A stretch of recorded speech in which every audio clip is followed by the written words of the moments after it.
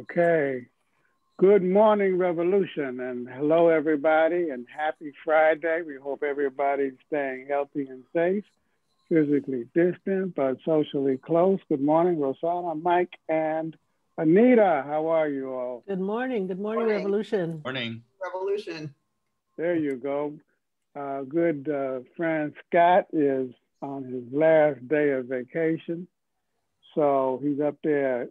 You know, he's using snowshoes where he is. He said that the snow is about a foot deep, and he's trekking up and down the mountains and valleys of someplace in Pennsylvania, in the Allegheny Mountains, or in New York, in Poconos, or I don't know the difference between those those ranges, but wherever you are, Scott, stay safe and get back safe.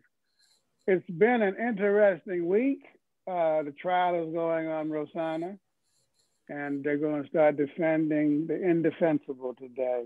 But it looks like all the Republicans are going to acquit Mr. Trump. Can you imagine?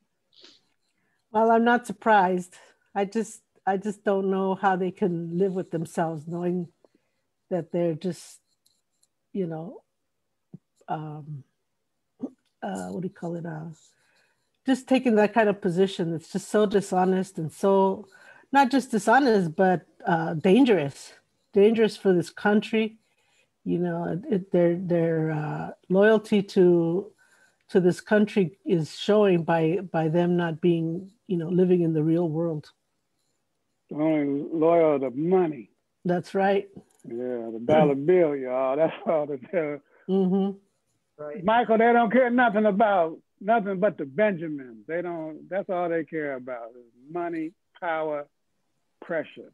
Right or wrong? On the wrong side of history, indeed. Yeah. On the wrong side of history. You know, they think they're on the right side of history. They want to make America great again. Anita, have you been following the trial? I have. I caught 2 days of it. I missed yesterday's, but I will be watching some of the pretty lame presentations today. But I really think what Michael said was right. History is inherent, and will have a view of this. Yes, they might vote to acquit.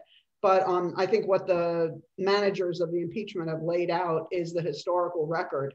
And those senators are going to go down on the wrong side of history. History will vindicate us on the right side. So that's what Fidel says. History will absolve me.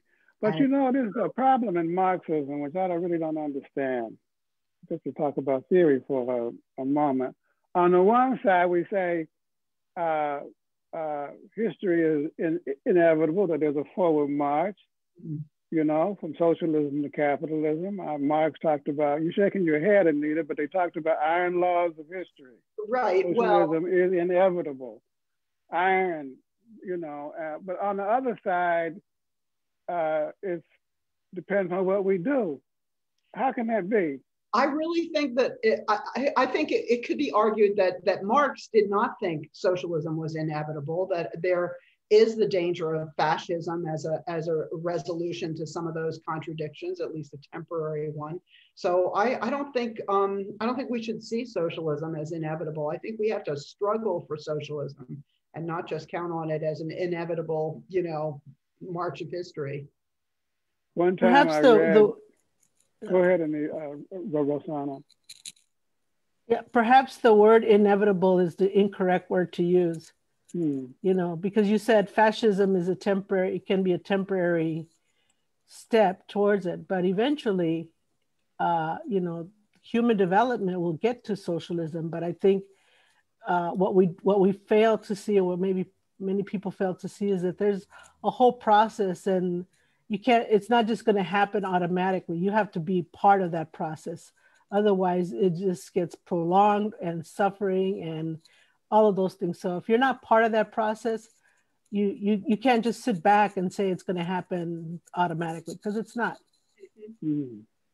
Michael?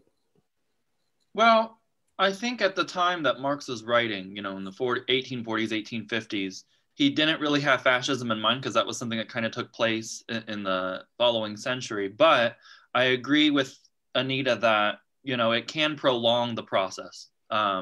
However, you know, I wouldn't wish fascism on anyone, of course, but I look back into, you know, the 1940s, 1950s, when a lot of the, you know, capitalist democracies in Europe who had just struggled against fascism, like, you know, Italy, France, Czechoslovakia, their communist parties came out on top after, you know, the fascists were defeated, because the people knew, they remembered, you know, they were the ones who warned us, you know, in the 30s, and we saw them struggle for it. And so in some ways, the struggle against fascism can be a unification process, an organizational process, you know, that brings people together around issues. And ultimately, you know, it turns into a radicalization process. People say, you know, the opposite of fascism is socialism. And that's what we need to prevent this again. Now, wait a minute. Now, when I was in the YCL, Michael, I had a class on historical materialism. And Danny Rubin and Lou Diskin and them told me that there were 5 stages of history. Well, son, you were in the same class: slave, feudal, capitalism, socialism. That was the arc of history, if you will. And that one inevitably came as a result of the other. And that this was the forward march of history. Now, you guys sit up here and told me that history is on our side, and that the process of defeating the right is going to happen because history is on our side. So it seems to me, like you're saying, that it's inevitable that we're going to win. We should have hope. Wrong? I mean, we should have hope. We really should have hope, because yes, you know, in the end, you know, it will happen. But what happens in between is really up to us. Mm-hmm. And it's not automatic. It's a mistake to think that it's just going to happen automatically, that, you know, oh, right, it's going to happen, so we'll just sit back. No, you know, it's not going to happen automatically. It has to be an organized form to change this. Otherwise, it's just going to go on and on and on and on and on. Yes. Well, I read a piece back in the day by Plekhanov, which kind of gets into this issue. Maybe we'll talk about it next week. But for right now, I want to get back to the trial and the Republican Party. And Anita, I hear rumors that they're going to split. There was a meeting of some of the Never Trumpers this week, about 100 of them, and they were sitting in a room on Zoom. Well, I guess they were sitting in 100 separate rooms on Zoom, and they were discussing the possibility of forming a new political party. And then on the other side, the Trumpsters are going to split possibly from the right. It seems like they're in disarray, internal contradictions in the Republican Party. What do you think? I think they must have missed our Facebook Live Good Morning Revolution of a couple of weeks ago, because we all said it would be a bad thing for the Republican Party if they were to split, and they seem to be going ahead and doing it anyway. But yeah, I don't know what's going to happen. I think there is a real retrenchment going on. I understand in terms of the voters that a huge number of voters are changing their affiliation away from Republican. That happened in Pennsylvania. In Ohio, I don't think we measure things that way, but in the states that do measure things that way, that there seems to be a retreat from the Republican Party. But why are they going to be now voting for the Democratic Party, or are they going to form their own party? It really remains to be seen. And I think this trial could be a turning point. So we'll see. I don't know. There's been an 11% drop, Michael, and amongst the Republicans and favorability ratings just recently. I guess, which is better than no drop at all. I mean, you would a lot of them become independents, I think, too. They're becoming independents. Yeah. Yeah, they say if you scratch an independent, he'll bleed Republican blue blood. That's what they. And a few lawmakers, a few former Republican lawmakers have defected to the Libertarian Party. No, a third party. Now, if you scratch me, my blood is red, and I am ready to have an independent. The real red. Voted in the Democratic primary. just so y'all know, next time y'all say, oh, he's a Democratic Party lackey, I've never registered a Democrat in my whole life. I've always been an independent, and I'll be one until I die.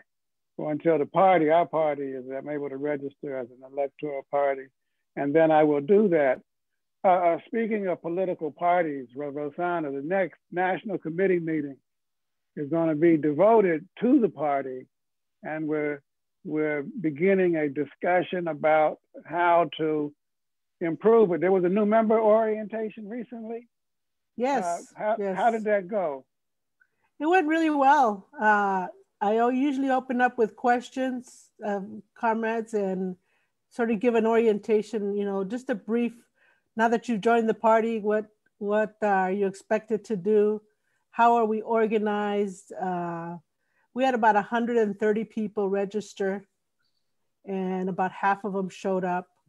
So, and then I got emails saying, oh, I missed it. Will there be another one? So we'll schedule another one next month. But we really go over some of the basic kinds of things that our party, what's our party policy, and how to get involved. And if you're not already connected, send me an email and I will connect you, or, you know, we can talk about building something in your area. So really, really good. One of the big problems before the party is consolidating the clubs. And I understand that we have 12 new clubs over the last period that are either functioning well or in the process of formation. How's that going in your district, Anita? Clubs are doing okay in my district. It's kind of a struggle sometimes to keep the leadership going. I think people do get despondent sometimes, but we have some very strong clubs in Cleveland and Columbus and Dayton and Cincinnati, and even the Northeast area is meeting again, and the Northwest or Toledo. So I think what helps is the Zoom connection.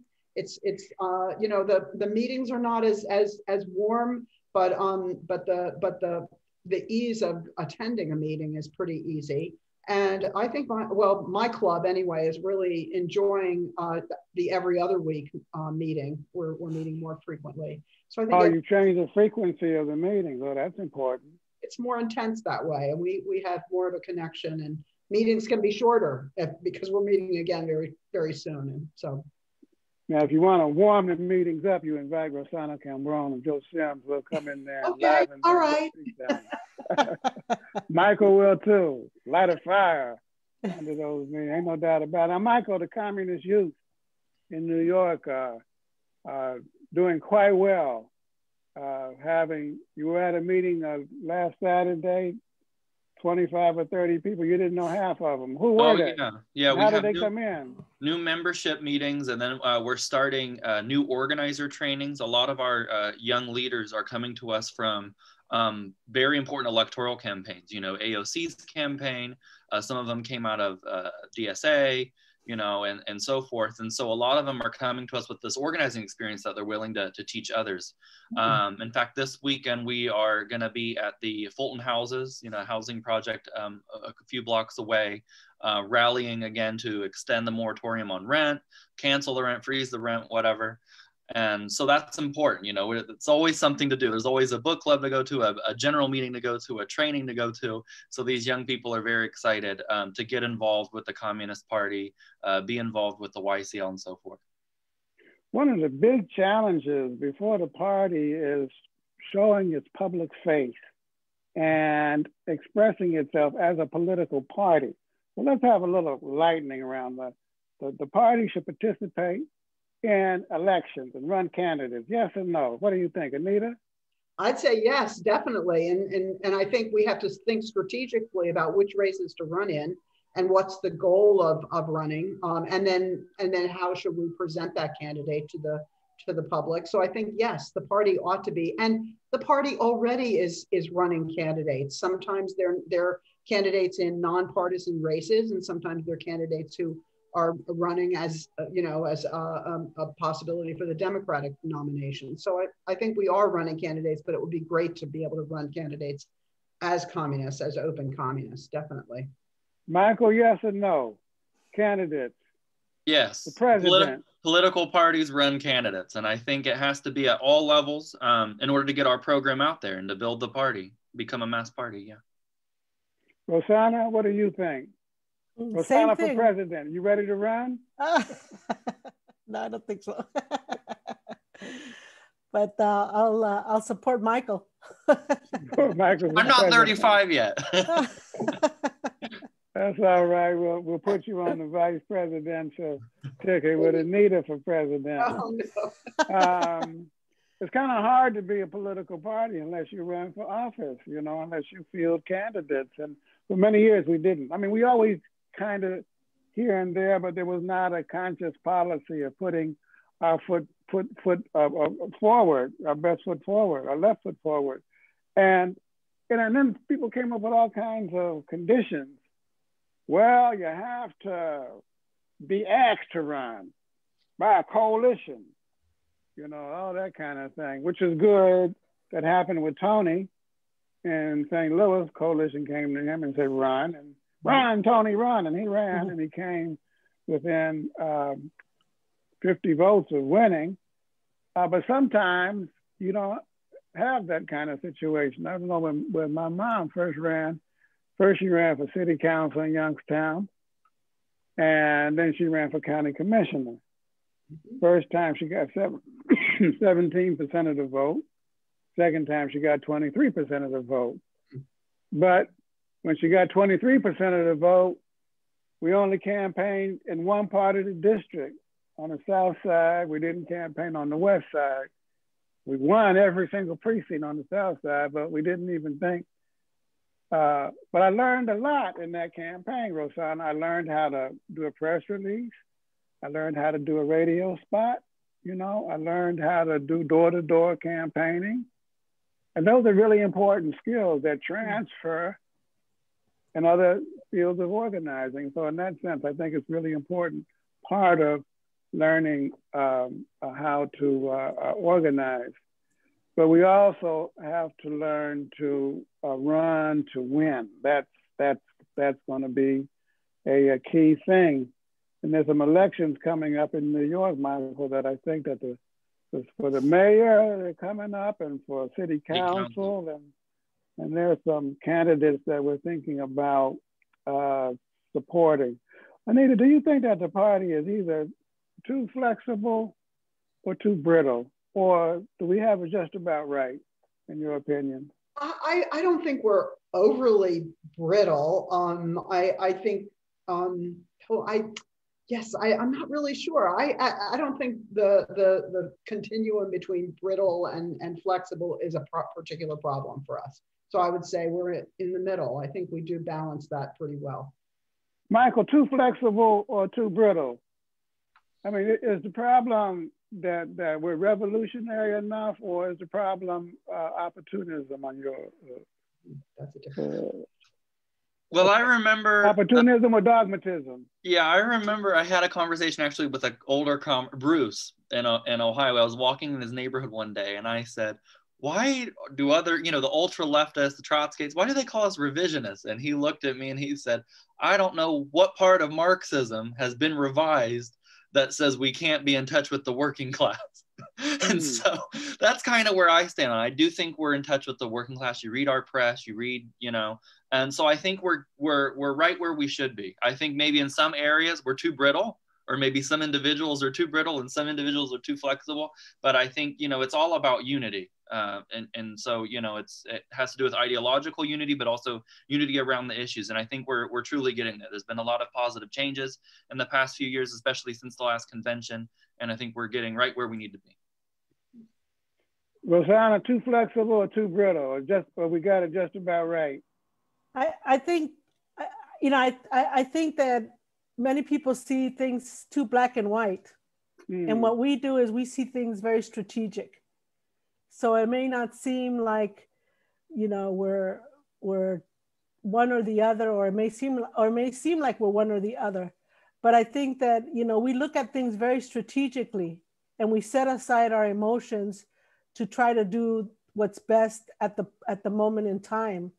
And it takes a skill to do that, because you do have to set aside your gut reaction and things like that. But, you know, I think we all have to strive to learn to look at things in a strategic way, so that, you know, we really are in doing what's in the best interest of the working class, instead of, you know, ourselves, or strictly our party, or strictly, you know, one thing or the other. Good point. Well, we're going to be looking over all of these issues over the next period. Our national board, we're going to get reports from all the districts and clubs about how we're doing, how we're growing, how much money we're raising. But way, there is a fund drive taking place. We're trying to raise 50 grand. We've raised 35 so far in 2 weeks. But we've got to raise 50 because we were hit hard by the pandemic. And you can't be a revolutionary party unless you have a revolutionary approach to finances and fundraising. And one of the things we're trying to do is to reestablish a collective approach to fundraising. And if anybody here who is watching this would like to contribute to this goal, you just type in donate.peoplesworld.org, donate.peoplesworld.org, and make a contribution. We're trying to get 500 people to give $100. But if you can't give 100, if you can only give 5 or 10, or if you can give 500, whatever you can give, we need. And so we're really asking people to do that as we go forward with this process of struggling for 100 days for a better world, passing the legislation and the Congress, improving it where it needs to be improved, like on the student loan, student debt issue, fighting against US imperialist incursions abroad, trying to build the anti-fascist front. Boy, that's a heavy load, Anita. We got so many pressures on us. You know what I'm trying to say? It's not easy. But we got a strong working class, right? We got strong backs, and we're not always trying to stand up straight. Sometimes you gotta kind of bend and flow with the wind, and as long as you got strong roots, you'll be okay. Well, I think that does it for this week. Thank you, everybody, for joining us this morning. Do we have any webinars coming up, Michael? Any webinars coming up on Sunday? No. We have the African American question. African American History Month on February 21st. Be there, be square. Stay safe, stay strong, stay in the fight. Have a good week, everybody. Bye-bye. Bye. Bye.